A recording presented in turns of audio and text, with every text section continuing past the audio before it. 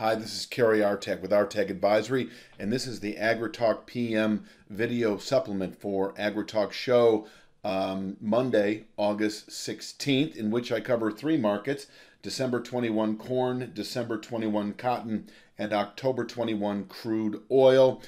Before I jump into the charts, just want to encourage you, you're probably at my website already or right now. Fill out the free trial form. If you haven't had a free trial, if you have had a free trial, as long as it hasn't been in the last 6 months, I'm happy to provide another 2-week free trial, uninterrupted daily analysis in a broad range of markets, including the grains, livestock, etc. You'll get a call from me during the 2 weeks, maybe a couple calls from me. One will be sort of an introduction. We can talk about your trading, your hedging needs, whether you're a hedger, speculator, or both. And we can go into the markets a bit. There's no long-term commitments if you do decide to subscribe. It's not a hard sell. So name, email address, phone number in the free trial form. If you would, please click submit, and I'll get the work out to you immediately and follow up with a phone call within 2 or 3 days of you starting the free trial. Then I finish up, of course, with a 2-week, end phone call to see if you're interested in subscribing.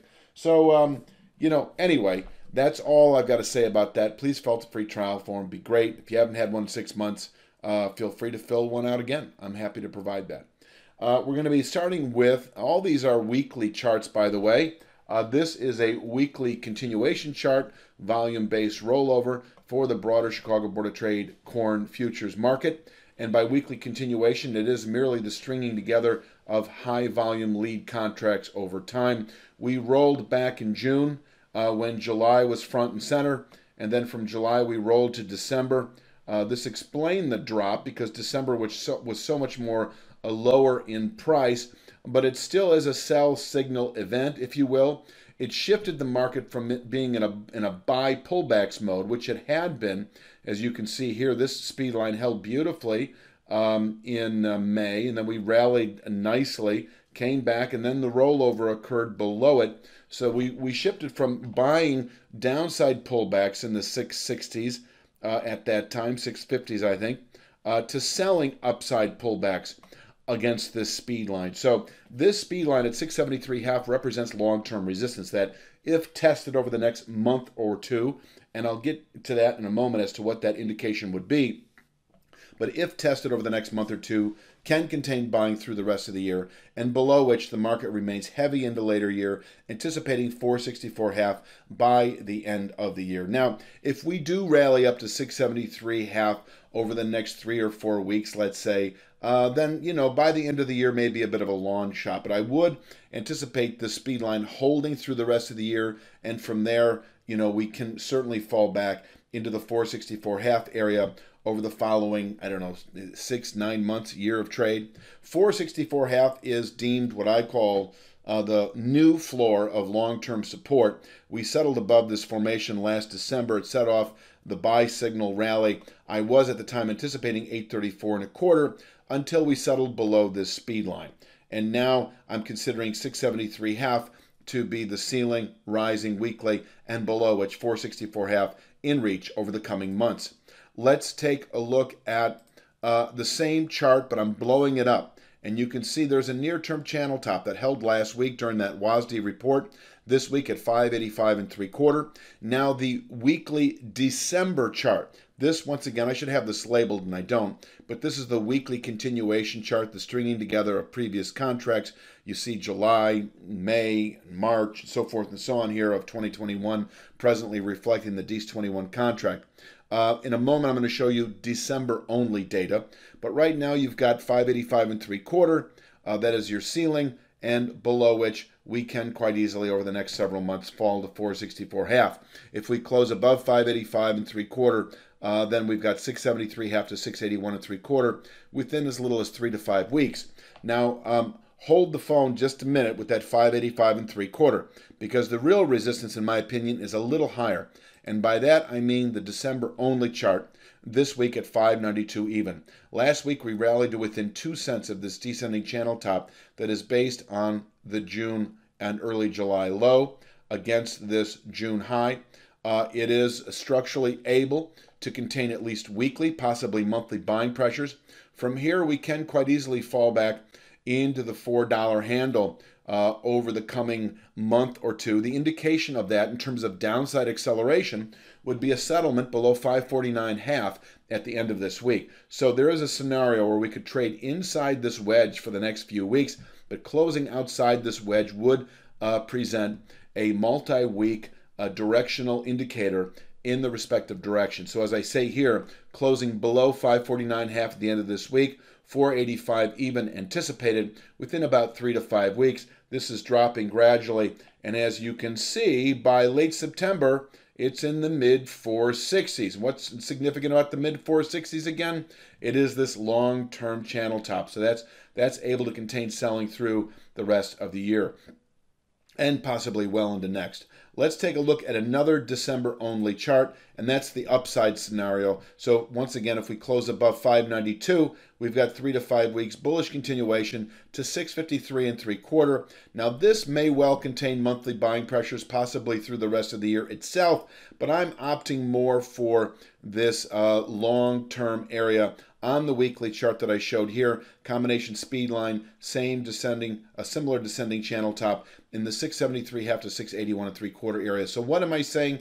I'll show you once again that if we close above 592 even, I'll show it better here. We close above 592 at the end of this week, then not only am I looking for 653 3/4 within 3 to 5 weeks, but I think the area to hold out to sell aggressively into would be 673.5 to 681 3/4, where we can top out through the rest of the year and from here fall back. Okay, that pretty much covers the corn market. I mean, let me say one more thing about that, and I think this chart kind of says it all right now. For the next few weeks into early September, we have a 549.5 floor, a 592 even ceiling. This level is dropping, this level is rising every week, which is why you need to take a look at my newsletters to stay on top of this, because next week I probably will not be covering corn.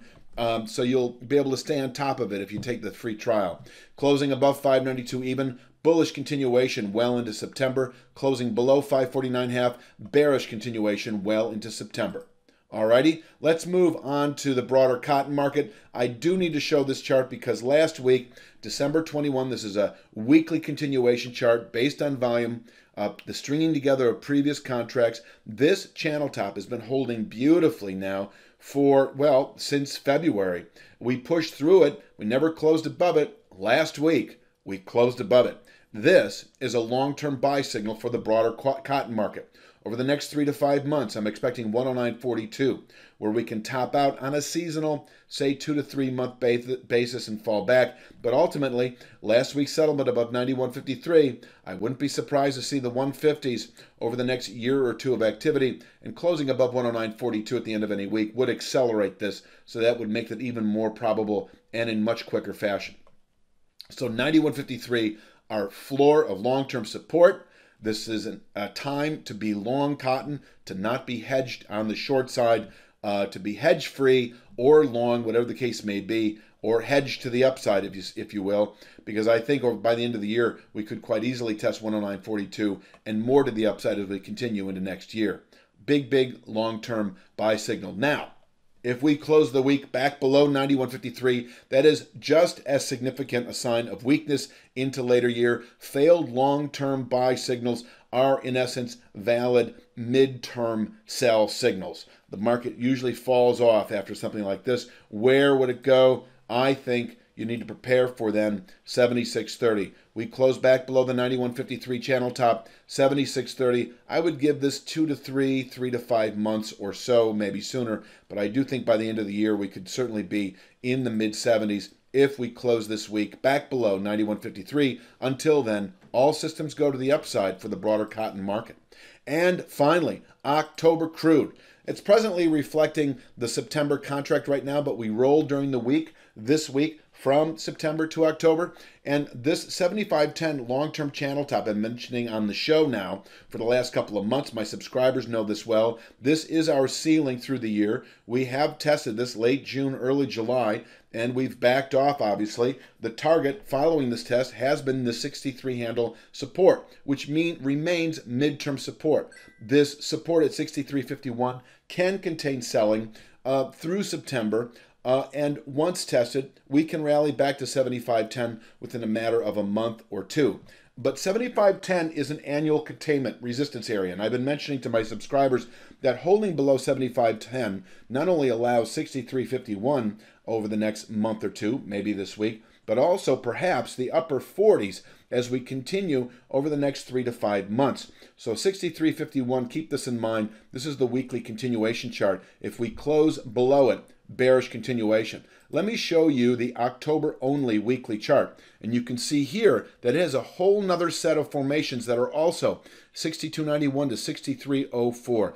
That is consistent with this former channel top on the weekly chart. So 63 handles support, I'll call it midterm, able to contain selling through September, and from here we can rally back up to that 75.10 channel top over the next month or two. But closing below 62.91 at the end of this week indicates a good annual high. The market then expected to fall all the way south into the upper 40s over the next several months. By that point, October will be off the board. We'd be talking November or December contract, and they both show a similar target. So just know that closing below 62.91 at the end of this week indicates bearish continuation over the next several months into the upper 40s, 47.20, rising gradually. Holding above the 63 handle will keep this 75.10 area in reach over the next month or two, able to contain buying through the rest of the year, possibly well into next.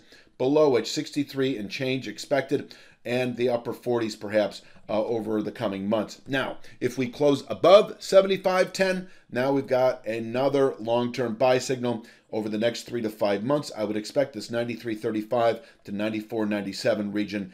This area, significant long-term resistance, able to contain not only annual but possibly decade-long highs if tested, and once again becomes a target if we close this week above 75.10. Don't see that happening. Right now, we're below 75.10, expecting at least the 63 handle over the next few weeks, and perhaps the upper 40s as we continue into late year, early next. I think that's really all that needs to be said for this AgriTalk video supplement for the week of Monday, August 16th.